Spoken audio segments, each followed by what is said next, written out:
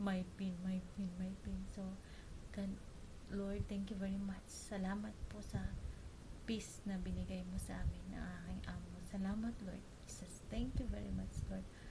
I acknowledge you, Lord, na ikaw po ang nagbigay nito sa akin, Lord. At talagang blessings mo to para sa akin. Alam ko may plano ka sa buhay ko. Kaya salamat, Lord. Pinupuri kita, pinapasalamatan kita.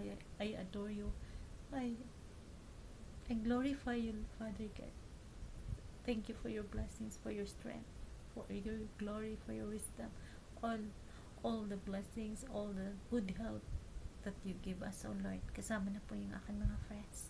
Thank you, Father God. Bless them, Lord. Protect them, Lord. At sa mga kapwa ko YouTuber, Panginoon, bless mo po sila, Panginoon. At maghari ka sa kanilang buhay, Panginoon. Salamat, Lord Jesus. Salamat po.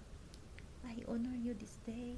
I honor you every day, every minute of my life. Ikaw po yung nagbibigay sa akin ng lakas. Salamat, Lord. Maraming salamat. Galing sa puso ko. From my heart, Lord. Alam mo, nababasa mo kung ano man ang aking sinasabi. Ano man ang nilalaman ng isip ko. Salamat, Panginoon. Patawarin mo po ako, Lord. Ano man ang kahinaan ko sa buhay.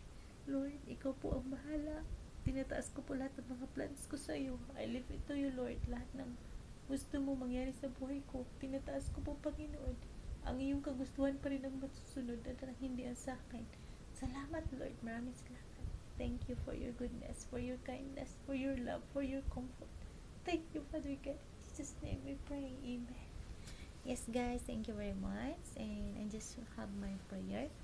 And I want to share you all that prayer is the most powerful things in our life. Whatever you do, whatever doubts you had, if you always praying, then doubtness, worries is gone. Yes, that's really true, guys.